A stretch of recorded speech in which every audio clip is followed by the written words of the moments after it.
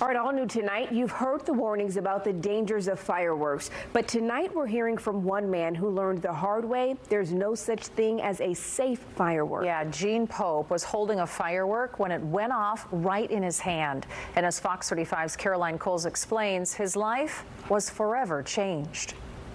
He tells us that life is not as easy as it used to be, especially because he lost multiple fingers during that accident. He actually was working at a fireworks tent, and what stands out about the story is that he says that he was very experienced when it came to handling fireworks. So he says no matter how experienced you are, fireworks are dangerous no matter what. Gene Pope is living proof that lighting fireworks is dangerous. On my left hand, I lost the thumb, the pointer finger. Pope says he lost his fingers back in 2022 while lighting a firework, working at a fireworks tent. I was holding it in my hand, unfortunately. I expected to throw it, but when I lit it, it went right off. I didn't have a chance to get rid of it or nothing. It exploded in my hand.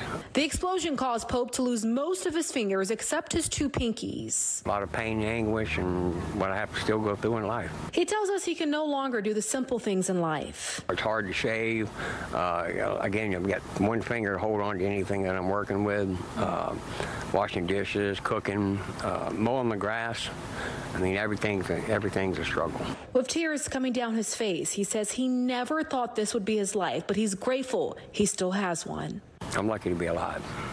I mean, it was so close to my face. I didn't lose any eye vision. I have a little hearing loss, but that was it.